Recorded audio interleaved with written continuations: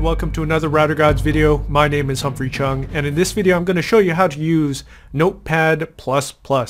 It's basically a much better version of the free Notepad utility that you get in Windows, and to get it, all you have to do is Google for Notepad++, or you can go to notepad-plus-plus.org. It's free. Then you just go to the download tab right there, download current version, and click on, probably the easiest one for you guys is installer.exe.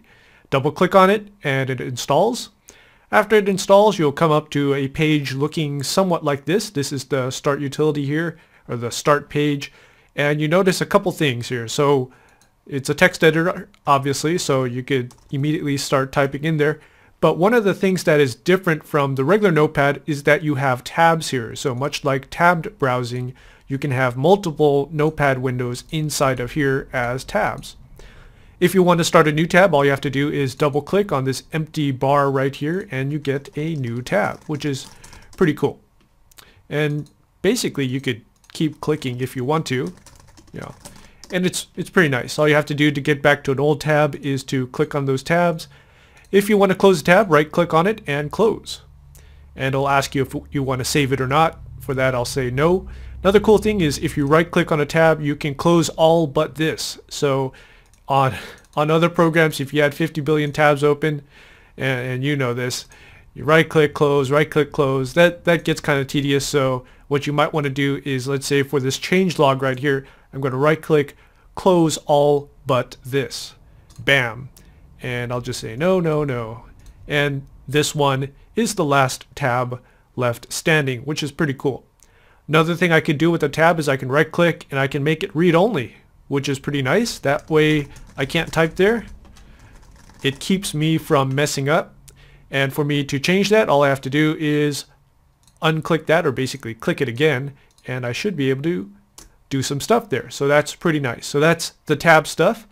Another thing you might notice is on the left side you've got numbers. This is the number of the line, which is pretty nice. Basically it tells you how many lines you've typed in, but it also comes in handy if, let's say, your coworker is running Notepad++. You could tell them, hey, open up this document and go to line 22. Very, very easy. So you go to line 22. Very nice. Another thing that is really cool about Notepad++ is if you double click a word, all other words with the same spelling will highlight in the application, in the window. So let me put back the N in front of this notepad there. So if I double click on Notepad, so capital N-O-T-E-P-A-D, double clicked on there, that's highlighted green. Now if I scroll through the rest of the application, the rest of the screen here, you can see that Notepad has been selected multiple times. So this is really, really nice. Let's say I wanted to double click, let's see what we have here, the word menu right there. Double click on menu, and then menu is highlighted the rest of the way. For you guys that are working on Cisco routers, or actually any kind of router that deals with text configurations, what's really cool is you can double click on the word like OSPF or EIGRP, and all of those words will highlight in the screen, which is really, really cool. Okay, let's go into the preferences. So we can go into, let's see where we got here. Preferences is somewhere here. Okay, settings and preferences. There's a couple things you might want to look at here. Let's see, blink rate, we don't really want to mess with that. Let's see, show vertical edge. So display line number right here. You can see on the left hand side these line numbers. If you don't like that, you could kill them. I don't know why you would, but it is an option for you. Display bookmark, we haven't talked about that, but as you can see there is a little space to the right of these lines right there, or to the right of these numbers.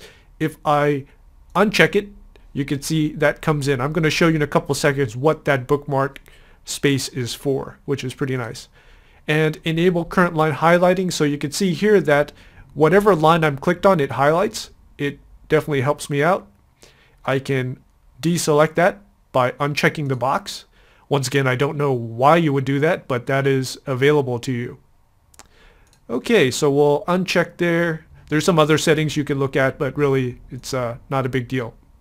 Okay, so this bookmark space to the right of the numbers here, what is it for? Well, this is really cool. If there is a line that you are particularly interested in that's very important, you can go, let's say to line 18 here is very important. You can click right there, left click, and you can see it's marked with sort of like a blue globe there. That's sort of like a bookmark. And what it does is it helps you remember places that are important. So like let's say you're editing a long document and you want to remember to fix up a line afterwards. Well, you could just click on there and that is highlighted. You can have multiple bookmarks, which is pretty nice. And I believe these buttons might, no, maybe not. I thought they would get you from one bookmark to the other, but I'm sure there is a way to do that. That might be another video. Okay, some other things to do inside of Notepad++. There's a whole bunch of stuff, but here's one of the things that is pretty interesting. You can change characters and sentences and even the whole document from uppercase to lowercase if you so desire. Sometimes you might want to do that. A lot of government documents might be all uppercase. So right here we have the word directory. So I'm going to double click on that. Or actually I'm going to just highlight there. There we go. So I'm selected on the word directory. It's all lowercase. Then I can go up to, let's see here, TextFX, and let's see what we got here. TextFX characters. I could go down here to uppercase, lowercase, propercase, all this good stuff. Or I can nuke them and turn them all to space if I wanted to. But let's try uppercase, see how that works. Click uppercase, and this word has been changed to uppercase directory. I can change that back, TextFX characters, and I could change it all to lowercase. Now it's back to lowercase. Let me go back there and let me just try out zap all characters to space. That sounds pretty evil. And bam, it's zeroed it out. Would be nice for redaction, like if you're working on a government document or something. Actually, it might be replaced by XXX or star star star or something like that. But that is available to you. Okay, what else can we do? Here's a really cool thing. If you are comparing router configs from two different routers just to see what's different, I'm going to do Control A and copy all this. I'm going to make a new tab by double clicking the empty space right here. Control V, and I've pasted all that crap in there. Now let's say I want to compare these two tabs. The text in these two tabs I want to compare. And it's actually pretty easy. I go to plugins right here, compare, and compare right there. I could have done a keyboard shortcut, Alt D, if I wanted to. But for now I'll click on there and it says files match. And as you can see here, we've got an extra column here, an extra gray column here, and it's not marked, so which means both of these are cool. Now what I'm going to do is I'm going to go over to the left side. I'm going to add a couple stars over here, so obviously it doesn't match. I'm going to run the comparison again with Alt D, and you could see here that we now have an exclamation mark at this point, and that tells us that something is wrong. Let me go down here to somewhere near the bottom. Gonna just type in a bunch of junk there. Gonna run the compare again with Alt D, and as you could see, if I go to the bottom, we've got this extra junk down here and an exclamation mark. So that's really cool. And let me go to line 28. I'm going to type some more junk, Alt D, and we should have another exclamation mark there. As you've probably noticed from this video, on the right side we've got a Navbar. It's blue, and then I've got these sort of like beige lines going across. What's cool about this is it shows you graphically where the differences are. So I've got a line at the top, a line a little bit below that, and then I have a line that doesn't match sort of near the bottom. And let's see what happens. I can actually click through here very quickly. If I had, let's say, a 5,000 line document, I would be definitely going to this Navbar right here. This just gives a very nice graphical representation of where the differences are. And if you want to clear out of this comparison menu, all you have to do is go to plugins, compare, and clear results. You could have also done a keyboard shortcut of Control Alt D if you wanted to, and this gets you back to the regular menu. Alright, so that was a quick and dirty view of Notepad++. It's an awesome program. It's free. It is basically Notepad on steroids, and it's something that you should get, and especially if you're doing any type of router configuration, coding, or anything like that. Speaking of coding, and then you web guys, HTML guys, cascading style sheet guys, this is coding aware, so you can go up to language and pick a language like HTML. Let's say HTML right there, and then it will color code your command. So let's say I do bracket ahref equals, and you can see it color codes stuff. It recognizes that code.